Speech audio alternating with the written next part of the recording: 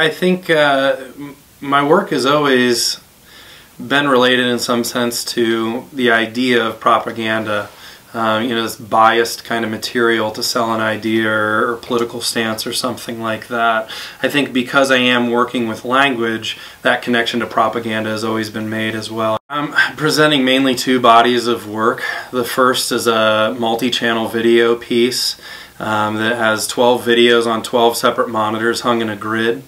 And each row of monitors will display a video of me writing a single letter on each monitor using a really great old steel brush and India ink on this image that I've developed, or this layout or pattern I've developed, what I call an omni letter, which it feels and references old kind of grade school cursive writing lettering paper, but I've arranged it in a way where every single letter of the English alphabet can be written on the thing, on the monitor.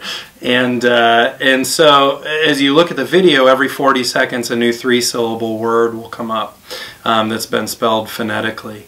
So it'll kind of take you a second as my hands are kind of forming the letters on each of these monitors to understand what the word is.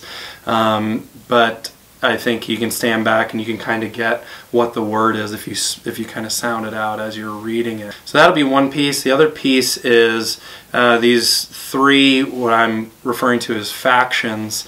There are these three separate structures made out of these large wood panels that have been set up or used as flat surfaces essentially to post bills on.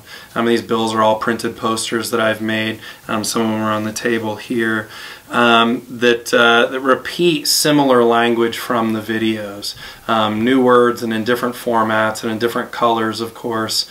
Each faction is quite large, the largest one being maybe 14 feet tall by 16 to 18 feet wide.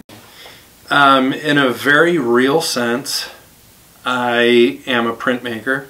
I've been condemned to that life. And so, which is an amazing culture, printmaking, and an amazing section of the arts. And I think that because I'm a printmaker, because I usually work on two-dimensional flat surfaces, paper usually, I'm always interested in trying to understand how my print work can break out of the mold of a frame, even break off the wall in some sense. I have always been interested in the form of language in my work, in the form of text, hand-drawn text, and I think this project gave me the ability to really investigate the language that I use with a much more finer comb, so that I could pick these words that I thought were big words. We hear them a lot. Big meaning that they're charged, not necessarily that they're long words, but they're charged in media.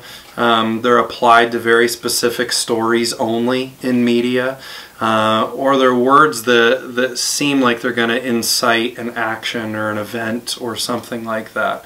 So I wanted to use these charged words that would you would read them and then think, okay, what does this mean? Where have I heard this before? And in what forms have I heard this before? Maybe even going so far for the viewer to say, who have I pictured saying this word before?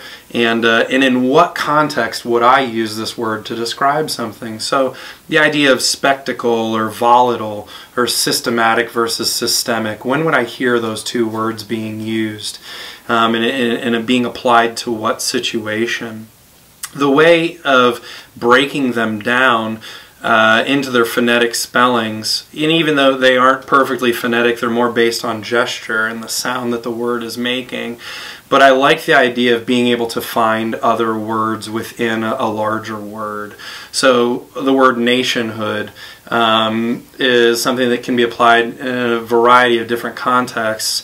But if you break that word down into its 3 syllables, you have the word nay, the word shun, and the word hood. And so really being able to analyze those finite parts of the word, the much larger word, was very interesting to me.